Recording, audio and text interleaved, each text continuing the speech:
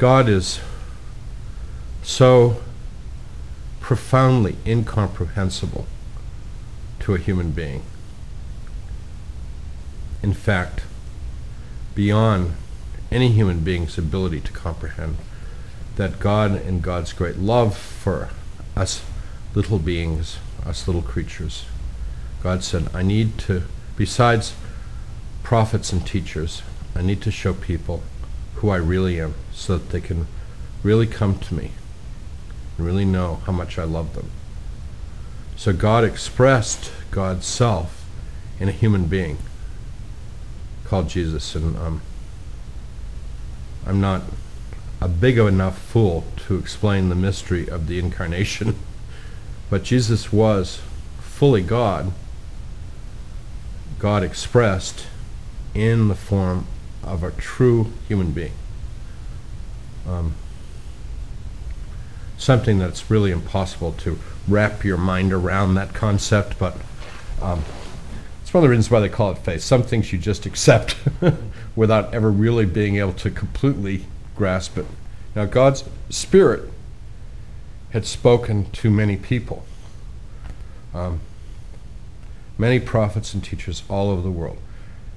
Everyone in the world has had the ability to hear the voice of God through men and women who have been inspired by God, prophets and teachers. The problem, there's several problems, but the problem is sometimes people don't get it quite right. And another problem is a lot of times the interpreters of the prophet or teacher continue to confuse experience, because people that have had primary experiences of God know that it's ultimately ineffable. So here you are trying to translate an ineffable experience into human terms. And so very often these things end up as rules and laws, which isn't God. Rules and laws are not God. They're suggestions about, characteristics of a godly life. But the real experience of God is beyond law, beyond rules, even beyond expression, beyond verbal expression. It's a profound heart change. And so we have prophets and teachers telling us all over the world, in every culture, in every time, in every land, and basically not doing a very good job of it, interpreting what they have sensed in their heart God wants.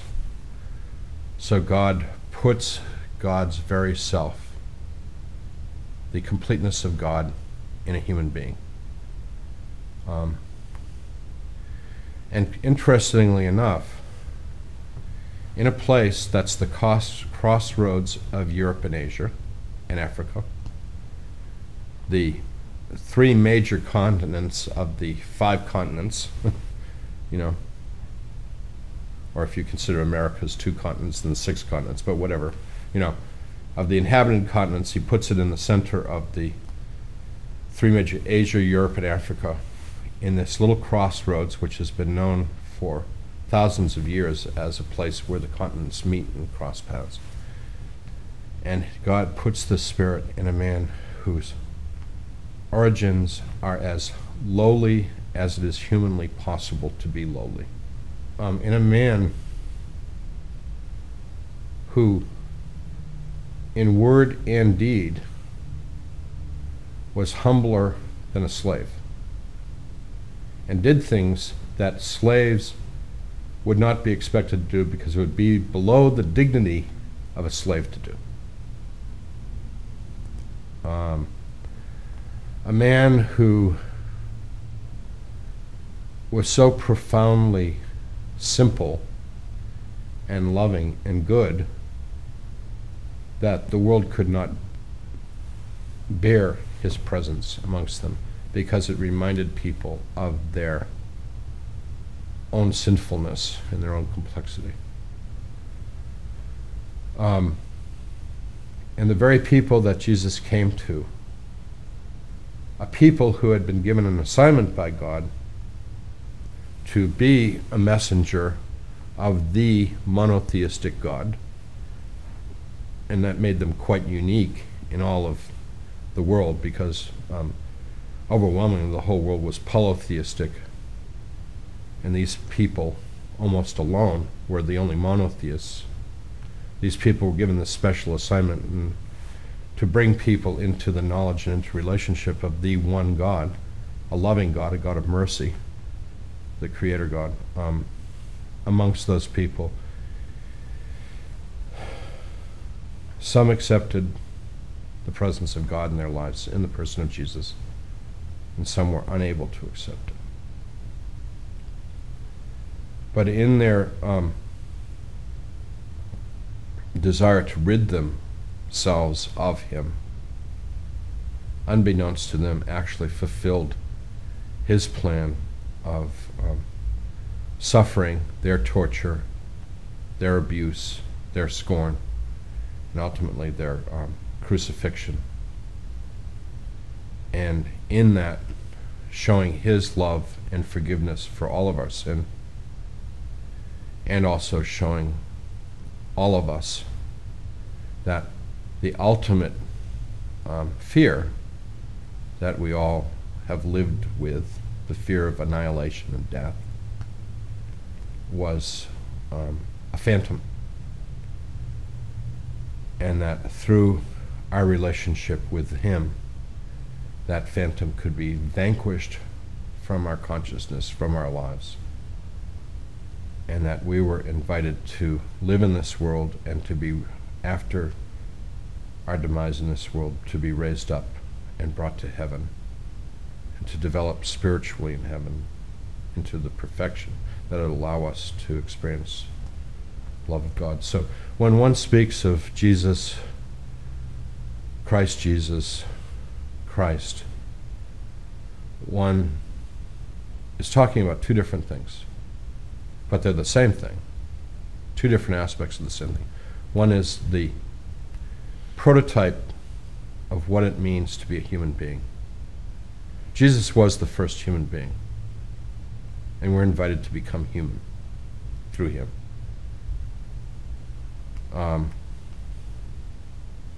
Secondly, the action of God, the Christ, the Logos, the Word of God, the Spirit of God, drawing us back to God. And so, I guess we most often speak of Jesus Christ as Jesus the man, because this is God showing us the way back to God. He's the gate, he's the way, he's the light. There have been many inspired teachers and prophets in the world, but only one Jesus. And all of heaven, all the angels, and all the saints know that Jesus is the one and the way, the truth, and the light. He, to me personally,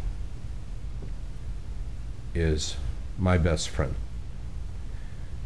And I call him my best friend because he loved me before I was even created.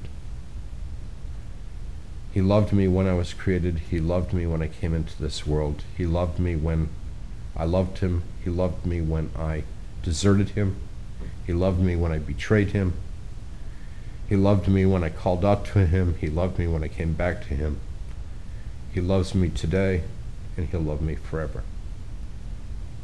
And he has done everything he could do to convince me of his love,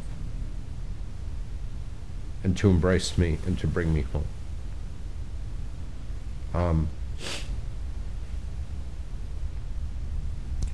To me, the purpose of life is to, as God has used this life of Jesus Christ to show us the way, the purpose of life is to learn that, to learn about it, to understand it, to experience it, and to, in our own inimicable ways, our own unique ways, to follow that example to the best of our ability. So I try to be like Jesus Christ. And I am profoundly aware of how I fall short of that. But I'm also profoundly aware that, and I was told this in my experience, that my job is not to be perfect. I don't have to be Jesus Christ. I can't be Jesus Christ. All as God wants to me is to do my best. In my own circumstances, in my own life, in my own way, to just do my best to follow him. And as far as God is concerned, as far as Jesus is concerned, that's plenty good enough. To put my trust in him, and no matter what I do, no matter how badly I do it, no matter how much I fail to do it, that if my heart is sincerely trying to follow his example, I'm okay.